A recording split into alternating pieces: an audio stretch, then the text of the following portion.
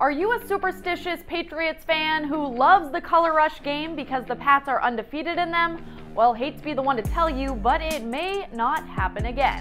Sports Radio's Jason Barrett and Fox Sports EVP of Programming said the whole thing was a gimmick and it wouldn't be needed this year to get fans to watch Thursday Night Football. NFL Network's Mike Garofalo then reported that they may not be going away completely, but may not be exclusive to TNF. Our friend Emerson Latzia also made sure his voice was heard. What do you think about the Color Rush uniforms and games? Tweet us at Nesson.